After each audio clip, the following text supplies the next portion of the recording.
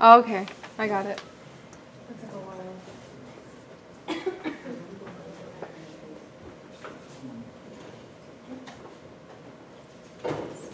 All right, so we'll continue on. So the baby has been born and we've assessed the newborn. We've already gone through the steps where you stimulate, get them breathing, assess their heart rate, respiratory rate, and assist if you need to. There's some other ways of monitoring after they're born. And I'll give you the definition of asphyxia neonatorum. This is a condition caused by lack of oxygen. It can occur before the baby is born. It can occur following delivery. And what happens is there's some lack of oxygen, and first it'll cause a primary apnea, where there will be an initial period of rapid breathing because the infant is trying to get some more oxygen to the tissues. But if the asphyxia continues, meaning lack of oxygen, then they stop breathing. Their respiratory movements cease, and then the heart rate begins to fall. So this is different than how adults respond to lack of oxygen in the body. If we become hypoxic, what does that do to our heart rate? Increases. Yeah, it causes it to go high. But with neonates, and even if it's in utero, lack of oxygen can cause them to stop breathing and their heart rate falls. If you stimulate them and get them to start breathing, if they get oxygen into the tissues, then they'll continue breathing. So it'll be a short period, you stimulate them, they start breathing and their oxygen level goes up, then they're fine. But if they start breathing, they don't get any oxygen, they're going to have a period of apnea, nobody intervenes. They'll try deep gasping respirations, the heart rate will continue to fall, blood pressure will continue to fall, but then respirations will taper off, and then there's a secondary apnea, and no matter how you stimulate the infant, they won't start breathing again. So at this point, they need to be placed on a ventilator, and their breathing needs to be supported. Now, when this happens, this is causing like mental, like some mental illness, possibly, like later on? Yeah, so we'll talk about premature apnea in newborns, where they're born prematurely and the brainstem hasn't developed yet. And they have a lot of periods of apneas. I mean, you keep track of them during the shift. Like, how many apneas and bradycardias do they have today? So that's from being born prematurely and the brainstem just isn't developed enough yet. So this is when somehow there's a lack of oxygen to the tissue. So it could be a full-term newborn that maybe the umbilical cord was somehow squeezed and they're not getting blood flow. So something's happening that's preventing oxygen from getting to their tissues, and it just causes them to stop breathing.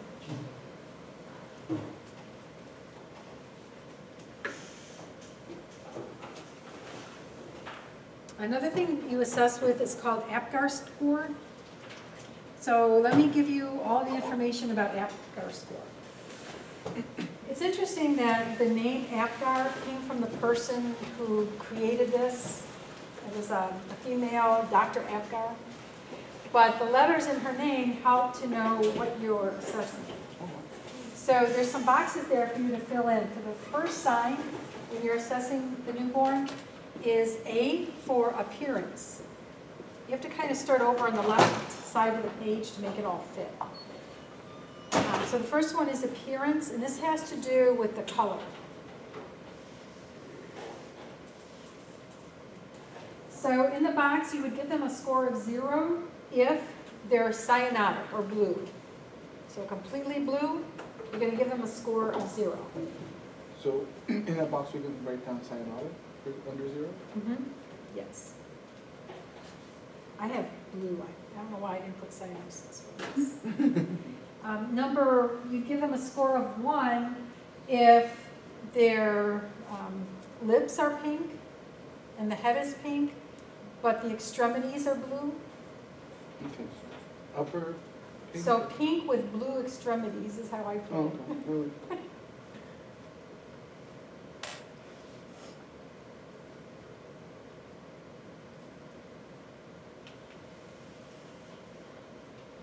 And then for a score of 2, then they have a pink, pink lips, head, body, extremities, they're all pink. Pink everything. Pink everything. They get a score of 2. The next box is P, pulse.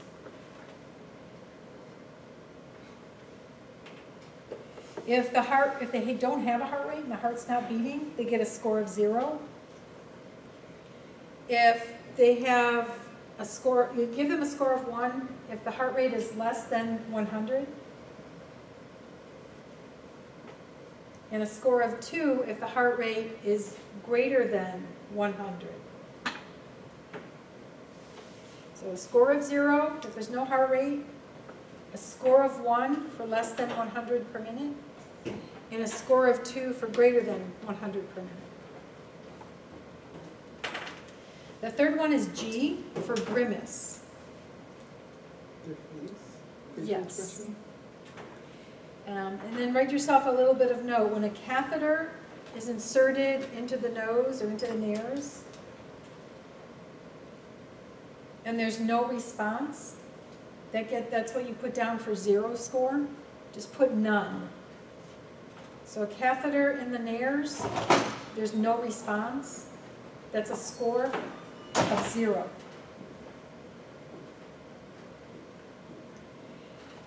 If there is a grimace, you give them a score of 1. So in the box under 1, you give them you write down grimace. They would get a score of 1 if they grimace when the catheter is inserted.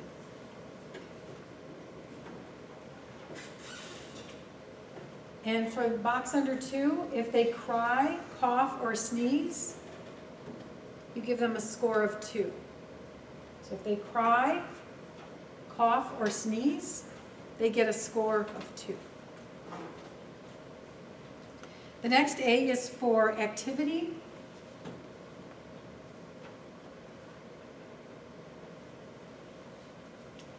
And that's referring to their muscle tone.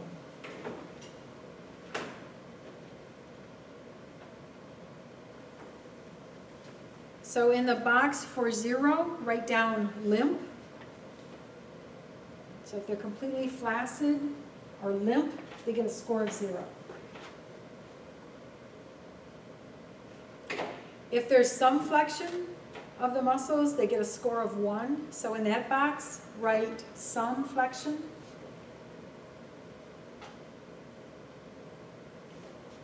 And for a score of 2, they're well flexed, meaning that the arms are flexed, the legs are flexed. That's a score of 2, well flexed. And then R stands for respiration. They would get a score of 0 if there's no breathing. So you could just write respirations, none.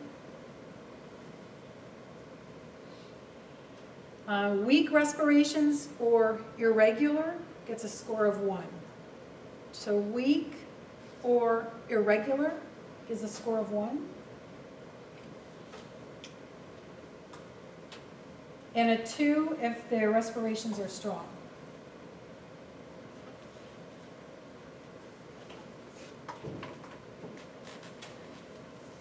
All right, so here's some scenarios. On the left, we have an infant born with a heart rate of 160 per minute. Respirations are strong. Muscle tone, there's some flexion of the extremities. The reflexes, the baby coughs when the suction catheter is inserted. The body is pink and the extremities are blue. That was fast. All right, so heart rate 160, got a score of 2. Respiration strong, 2. Muscle tone, some flexion, 1. that's 1. Coughs with a suction catheter, 2. 2, 7. And then the body is pink and the extremities blue, 1. Okay. Score of 8. So when the score is between 7 and 10, you observe. Observe. 7 to 10. Apgar score 7 to 10. Observe the infant.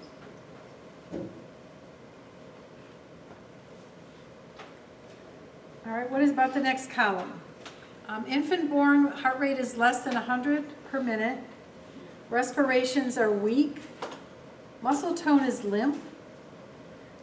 With reflexes, the infant grimaces when a suction catheter is inserted into the nose. And there's cyanosis throughout. I got 3, yeah. You got a 3? Yeah, 3. All right, so a score of 0 to 3. You ventilate with PPV, positive pressure ventilation. And begin compressions if heart rate is less than 60.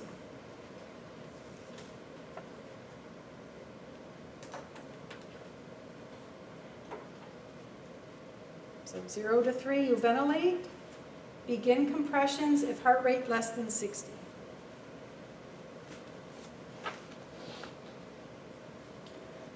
All right, so we talked about 7 to 10, we talked about 0 to 3. There's one more category that I don't have a scenario for, and that's if the score is the Apgar score 4 to 6. Give O2 and gentle stimulation. Apgar score between 4 and 6. Give O2 and gentle stimulation. How would you gently stimulate the baby?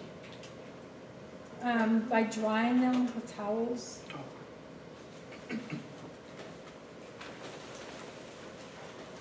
All right, and then the other notes is Apgar score is done after 1 minute and after 5 minutes.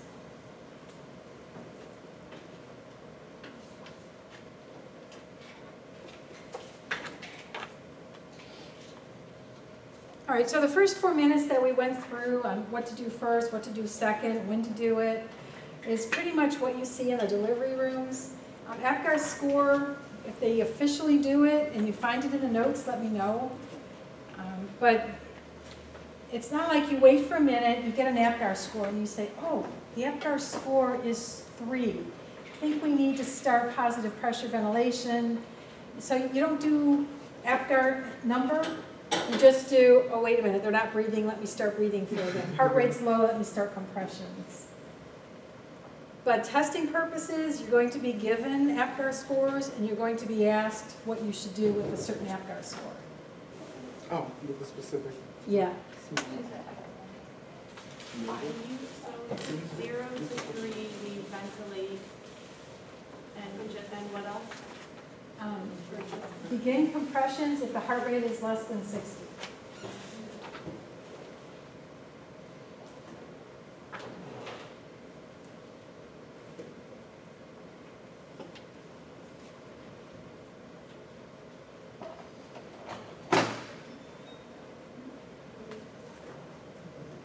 You can come in, sure. And Apgar score is done after 3 minutes? After 1 minute After 1 minute. and after 5 minutes.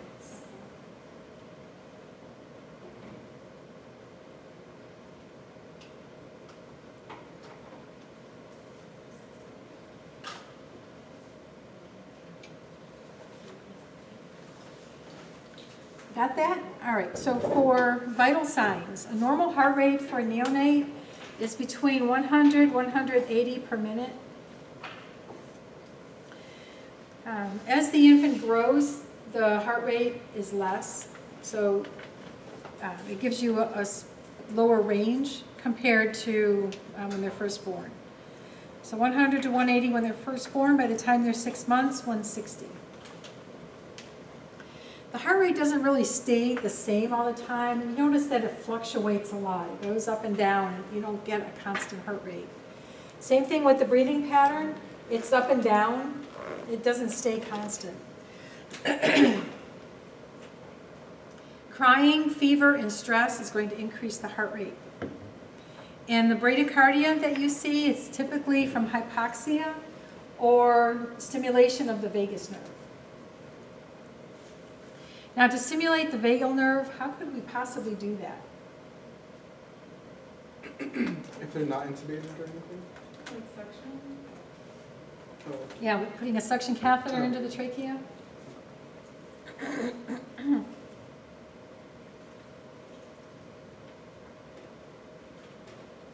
All right, for normal blood pressure, with a 1,500 gram neonate, that would be a premature neonate born at, what, like 28 weeks?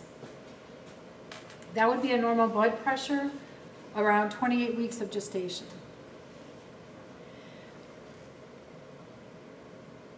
Greater than 3,000 grams would be, what, 6.5 pounds? A normal blood pressure is about 60/40. So I already showed you a way to calculate blood pressure. You take the systolic plus 2 times diastolic divided by 3. And if it comes out to be around the gestational age, then that's a normal blood pressure for that infant. So it gives you a sample. It says 37-week neonate weighs 2,500 grams. What would you expect the blood pressure to be?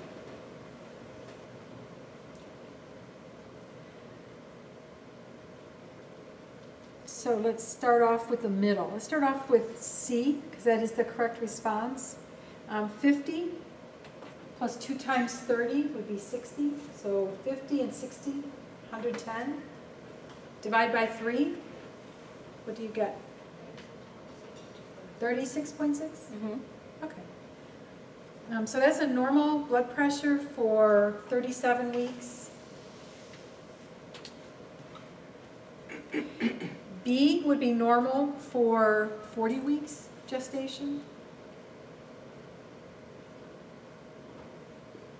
But rather than memorizing all the numbers, if you remember normal is 50/30 for near term, and just think a little less than that when they're premature, a little bit more than that when they're 40 weeks. And that way you have less numbers to memorize. The normal respiratory rate for neonates is between 30 and 60 breaths per minute. By the time they're 1 year old, normal respiratory rate is 24 to 40 per minute. And now for ABGs. When the baby's first born, after 4 minutes, if you drew a blood gas, you would see a respiratory acidosis, because after going through the birthing process, there's a little bit of time before gas exchange kind of settles in. And the normal after 4 minutes is a 7.20 pH.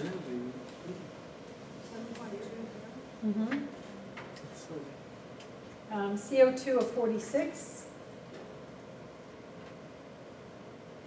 And PaO2 of 53. And then after 1 hour, the blood gases are normal, 7.36. The PCO2 is 34. And the PaO2 is 70.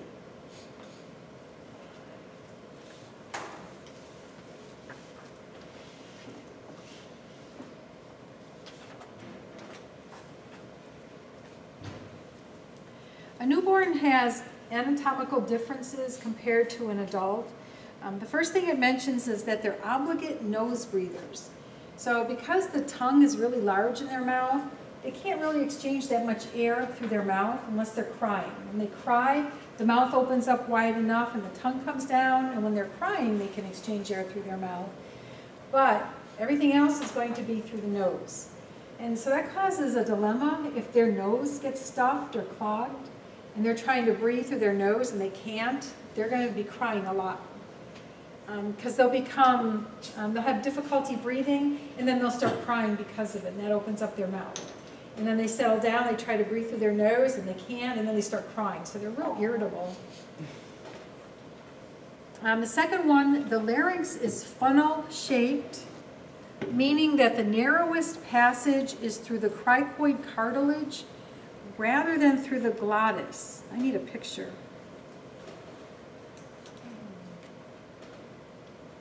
This kind of shows it. That's a big difference. So with an adult, the narrow part is through the vocal cords.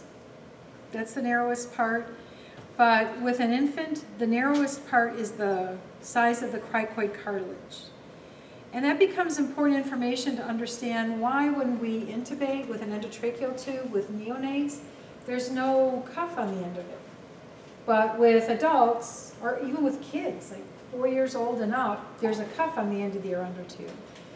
And then the reason is that that small cartilage comes close enough to the size of the endotube and it forms pretty much a seal around the endotube. So there's really no need for a cuff. So typically you'll start off with a cuffless endotube, and only if you can't ventilate because there's too much air leaking around the tube do you switch over to a cuffed endotube. But you start off with a cuffless endotube.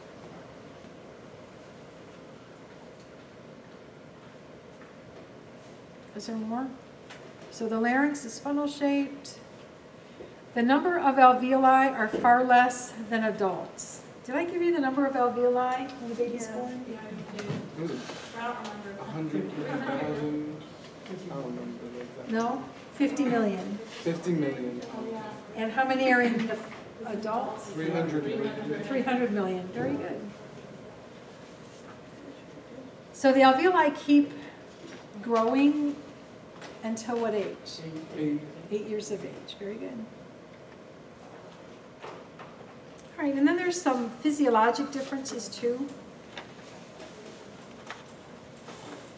The first one that we already discussed, the response to severe hypoxemia when their PaO2 drops below 30 to 40 torr is they stop breathing. So that's one difference compared to adults. The next one for temperature regulation, the size of a neonate's body surface area compared to their total size is much greater than it is with adults. So body surface area for a neonate versus body surface area for an adult. There's a lot more body surface area for a neonate, and that causes them to lose a lot of body heat. If their temperature drops, they utilize more oxygen to try to stay warm. So it can cause them to utilize a lot more oxygen. They have a minimal ability to shiver. So when we get cold, our arms start shaking, and that's muscles shake to produce heat. Neonates don't have that ability to shiver and produce extra heat. So their body temperature starts to drop. There is some fat tissue on the back of the neck that's brown in color. So it's called, I don't have a name, just brown adipose tissue. And the metabolism of that brown fat provides a way of increasing heat. So premature infants haven't produced that fat in the back of their neck, and they can't produce extra heat. So they're even more susceptible to hypothermia.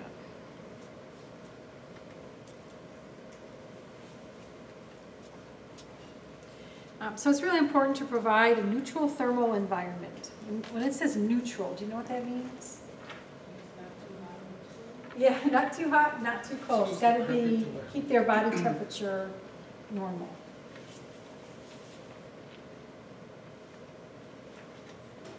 You want to keep the skin temperature at 36 degrees Celsius. Less than 36 degrees causes cold stress.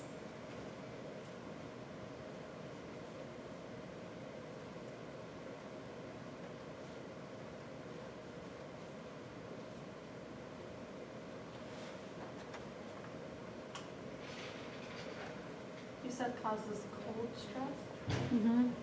Yeah, so if their bodies get too cold, it stresses them. And then there's another note I want you to write down. It's called hands-off time. Hands-off time.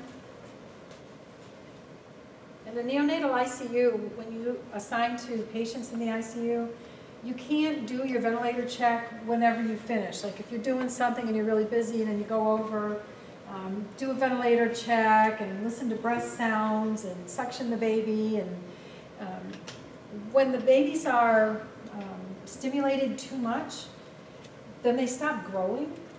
they don't have the same weight gain as an infant that's left untouched for several hours at a time. So that's what they call hands-off time. Like you and nursing get together and decide the time that you can go in and touch the baby. So you get everything done at one time, and then it's hands-off time. Also in the neonatal ICU, you'll notice that you want to keep quiet around them so they can have rest, and the lights are usually kept lower because lights can produce too much stimuli, and that causes stress. All right, so hands-off time in the NICU, do you know what to write down for that? Hands-off time due to and development. Okay, so hands-off time, you get with nursing for stimulating the baby. Hands-off time, no stimulation. Helps them grow and gain weight. Yes. Okay. It's amazing getting touched for that. Yeah, that's true too. Really cool.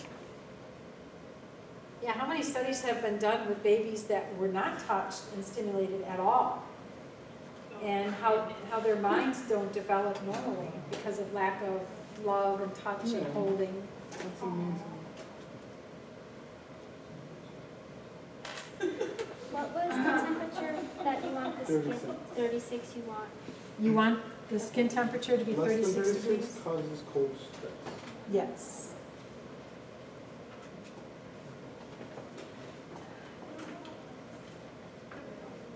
Oh, it's the incubator. Yes, this is an incubator.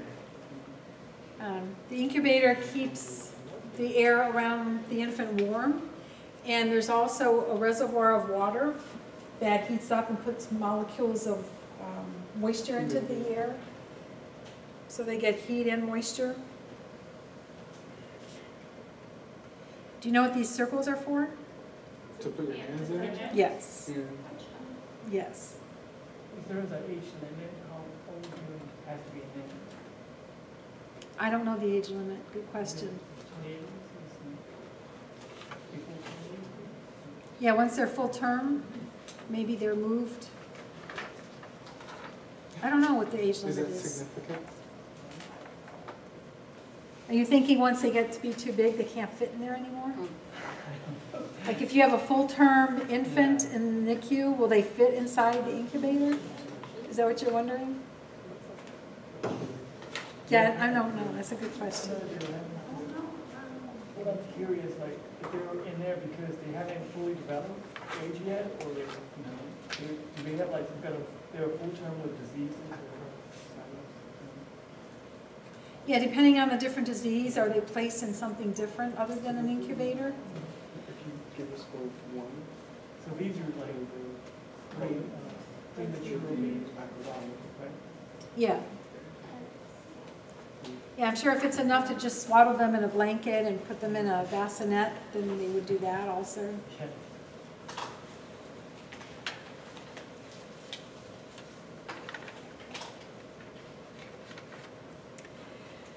All right, so some definitions for skin color.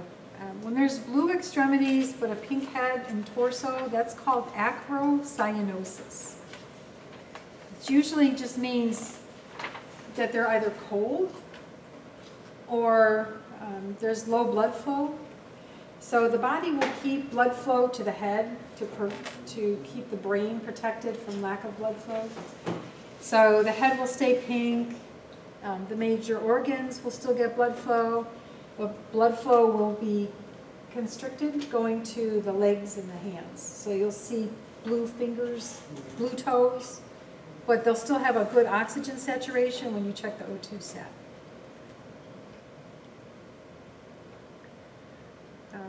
And then the next definition is jaundice, and this is a yellow skin color caused by high bilirubin in the blood.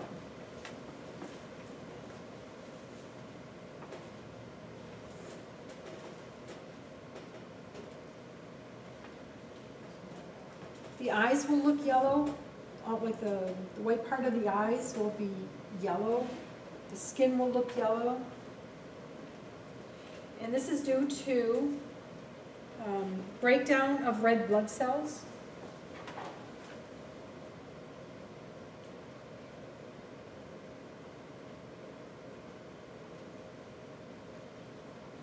With an immature liver.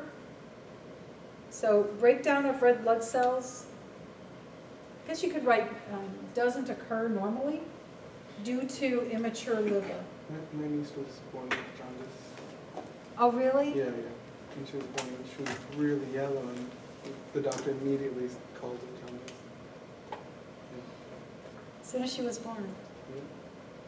So it's a breakdown of red blood cells due to an immature liver.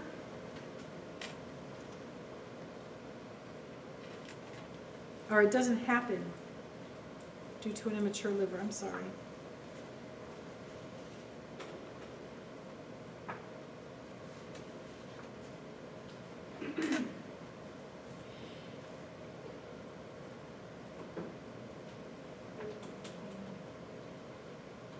All right, so if the liver can't break down the red blood cells, then conjugated bilirubin is produced.